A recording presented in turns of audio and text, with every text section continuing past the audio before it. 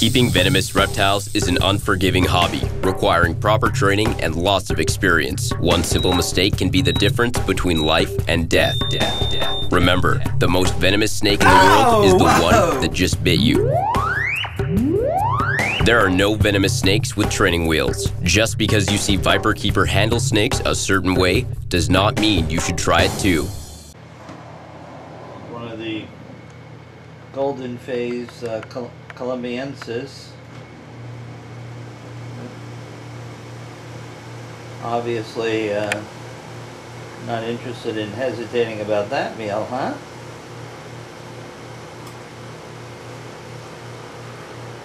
Are we doing a happy columbiensis there? Yes, we are. Well, that's a first.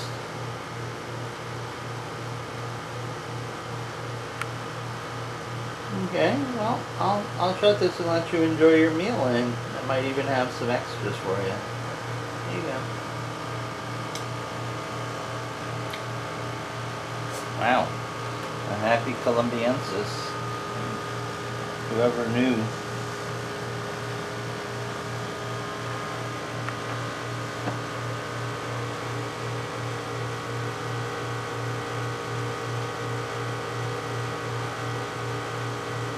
Oh, a strike and release sort of guy, huh?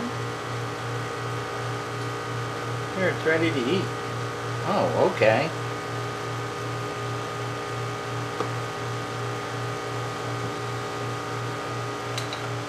Let's go back to these two characters. I'm sure if they've eaten, they may want another. Would you like another? You would? If you insist. Look at that. You gonna do happy Bothrops again? Huh? No, you're just giving me that evil eye. I can see your slit. I'm sure from this distance your pit can see exactly where my heat is, and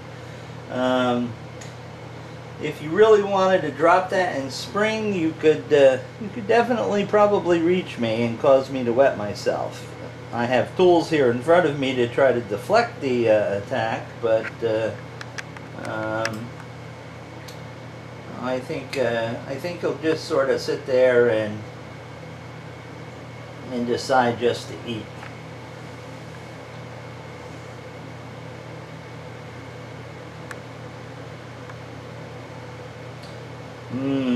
Rat pinks.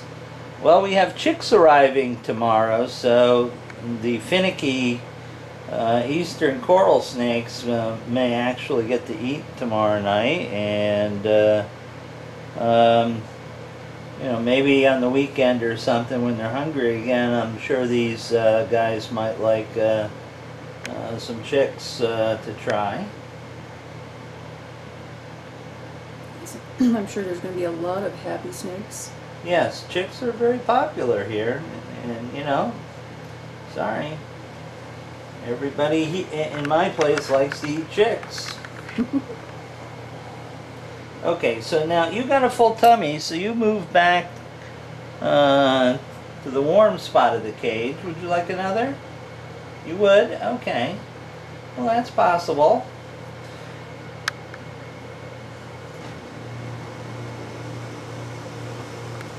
See, it's always good to have enough room for the animal to thermoregulate themselves. You know, he had an empty tummy. He didn't need to be back by the heat panel at the back of the cage. What did he do? He ate. He went right and crawled right back to the heat so he could digest properly. So that's a nice little fang you got there, bud. Just keep it to yourself, please. You know, back in the old days, it used to be really nice because the Wyeth antivenin had not only venoms from North American rattlesnakes and moccasins, but it also had venom from Bothrops atrox and Lachesis huta. So it also would cover a wide range of Bothrops, which was really, really nice. The problem is that, you know, it was an old style serum, and old style serum without affinity purification means that you're probably going to have some sort of latent serum reaction, because, you know, unlike new modern serums, they used, you know, whole horse immunoglobulin,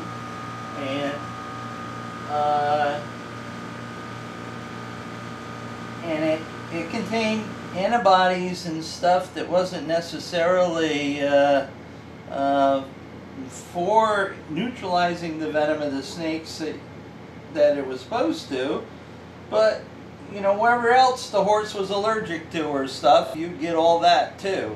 Now they're affinity purified, and only the antibodies that are for that particular snake venom the horse was immunized against do you get in that vial, which works really well.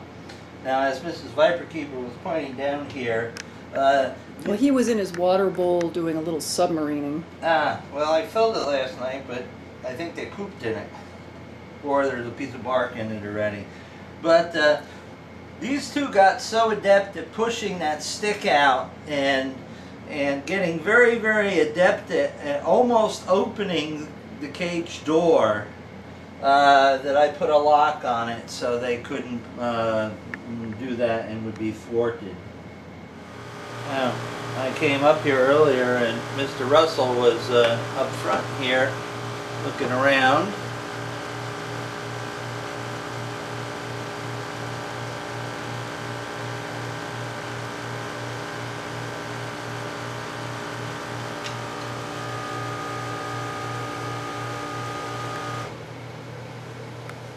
And he, of course, does not mess around.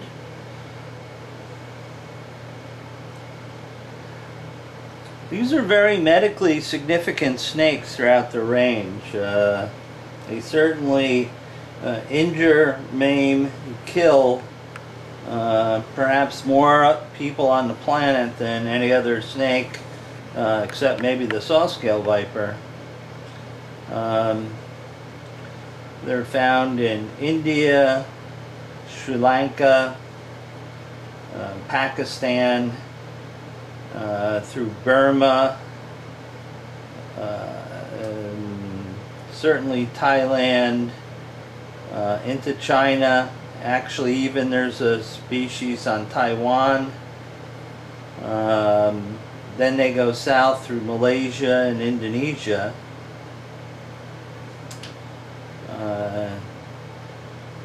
They're serious problems for the locals. The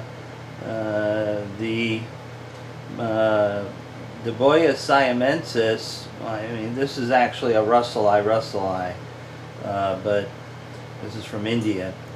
But the Thai and Indonesian variety actually can cause microinfarcts to one's pituitary, basically killing off your hormone supply, and basically, you know, your hair will fall out and you'll be sterile, not produce sex hormones.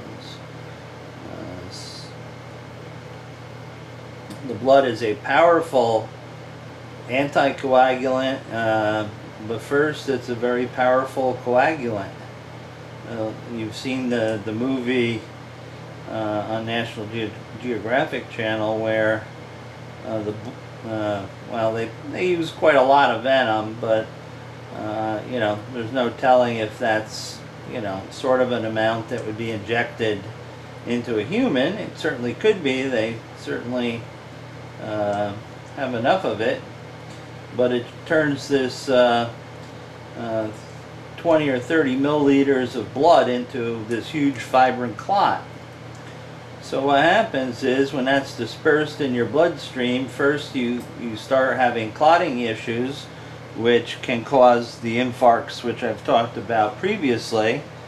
But then in this process, if you survive that, your blood liquefies because all the clotting factors were used up in this first attack of the venom, and then you start bleeding from all over the place, including, you know, gums, your ears, your eyes, your pores, your gut, you name it, you bleed from it.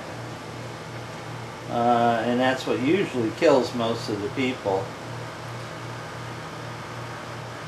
Now, interestingly enough, this venom is very useful because many years ago they used it to create a test for an autoimmune disease called lupus, which kills lots and lots of people, mostly affects women. Was that tasty, huh? Russell's viper venom is used to create the enzyme reactions with the blood that that makes the test work. So this is why venom labs are really after Russell's vipers. I have my tool back, thank you. Because Russell's vipers venom is sought after by these companies that make this test, so they can accurately diagnose if a person has lupus, so then the person can get the proper treatment. So after this guy hangs out for a while and grows up a little bit, he'll probably go to Kentucky Reptile Zoo for both venom extraction and, since he's a male, for breeding purposes. You know, they're beautiful to have and to display and stuff, but you know, it's a medically necessary venom. So I'll make sure that he gets into circulation and his venom's used for good rather than trying to get into me. I don't stock anti-venom for Russell's vipers. Their venom is variable throughout their range. I would need to use Indian anti-venom, which is known to be a terrible anti-venom, not really very effective, and it's not a clean venom, and it causes a lot of you know, serum reactions and such. The Siamensis, that's from Burma and Thailand, there is a specific anti-venom for snakes from that particular area. And I'm not sure what the Indonesians use, but these are found on Komodo, Rincon, and one other island in the Indonesian archipelago. How's that for a big word? Now I see little taipans up at the front of the window down there, so we'll give this beast one more.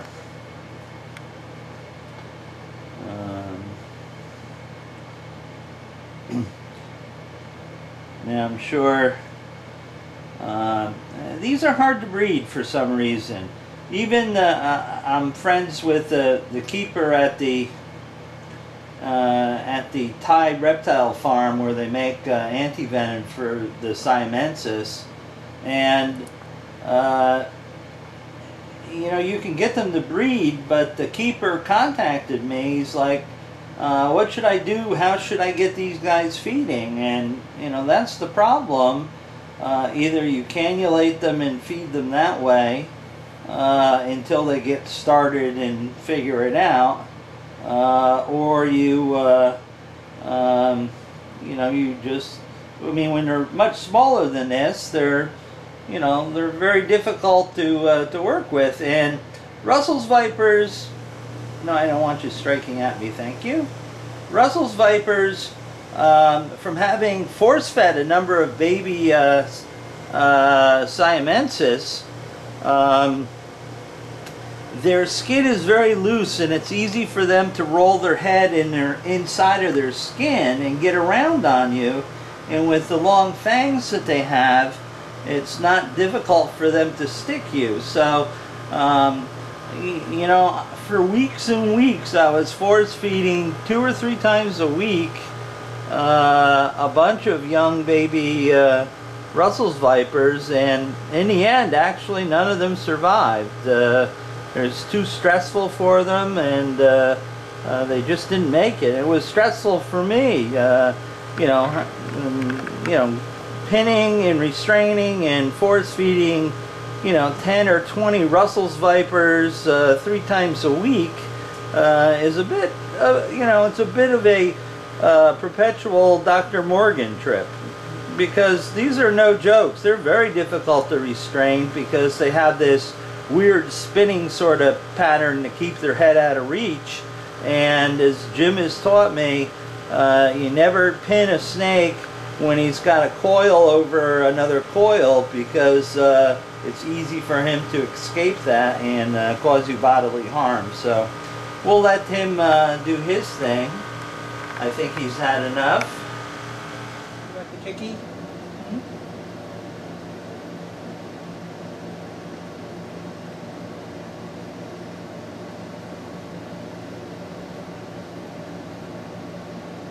We had a big chicken chick last night, but I want to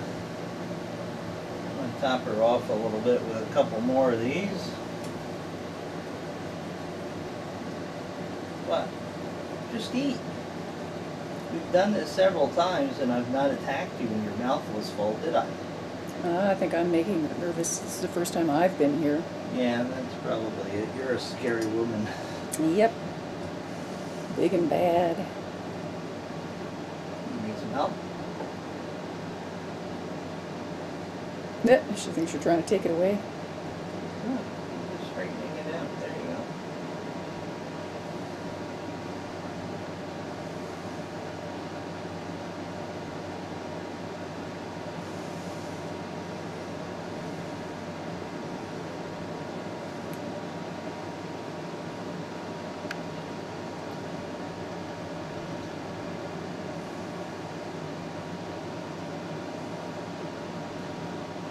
When she gets frightened, she puts on hissy fits. But personally, I think the female boomslang up there would be much more dangerous than she would be. I think hers is all bluff. I don't think there's any bluff involved with the boomslang, female boomslang. No, you don't want it from there. You want it from the head. See? Works best.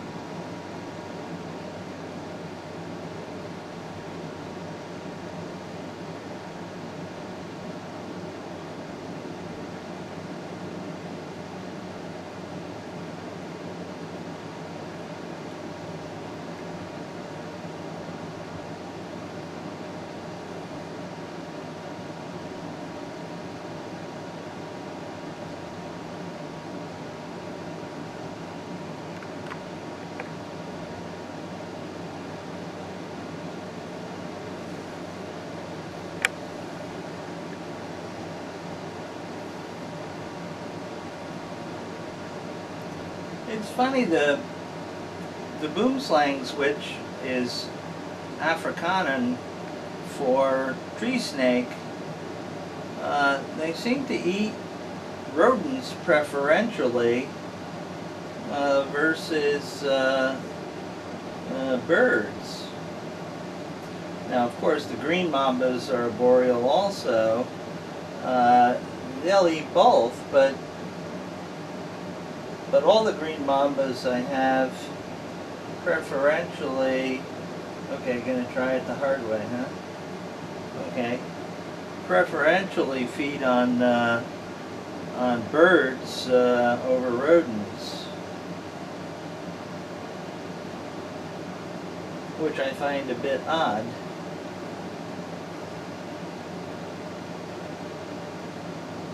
I know you just wanted to chew on the chick a little longer before you swallowed her.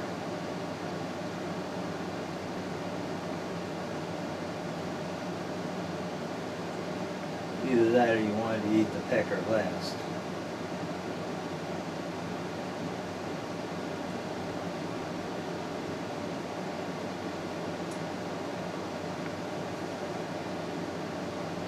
Here, we'll just fold this one in half.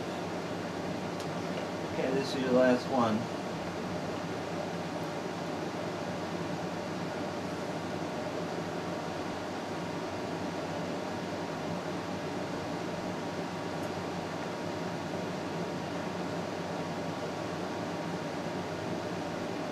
I'm hoping she's a future mate for Kermit. A little out of season right now, but I plan to move her over to Kermit's cage sometime this summer, and I'll move the South African variety of green mamba to its own cage, or perhaps even this one. There you go. Good girl. Huh? A little skittish.